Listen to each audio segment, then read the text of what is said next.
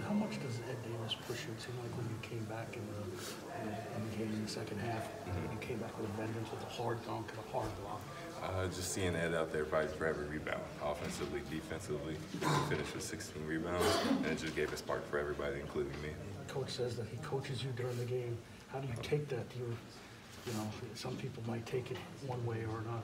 I take it pretty well because I know he has my best interest in mind, and he knows that I'm capable of doing the things he says. So I know I'm gonna try to do it next play. Was your relationship with Ed sort of like that right away, or is that something that developed over the course of the season? It developed over the course of the season. I really didn't know Ed at first, but I knew he was a good guy, and then started trusting him, seeing how he plays on the court. So whatever he's doing works. So might as well follow it. How quickly did that sort of build for both of you guys? It built pretty quick because even in the preseason when we played 5-on-5, he was still doing things that I had no idea how to do, and then I took that and brought it into this season.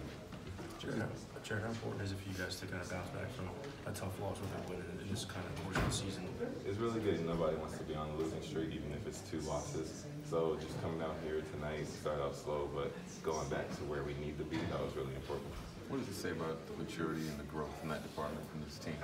He down 19 points and win the way he did. It says a lot. We came a long way. I don't think in the beginning of the year we would have finished the game out like we did.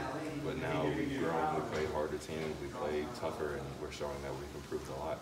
What role does Kenny Atkinson play in your personal development from last game? It plays a big one because Kenny knows I have a lot of potential. He says that every time. I know he says this to you guys too. So just knowing that he believes in me and knowing he's pushing me to be the best player I can be, it gives me a lot of courage.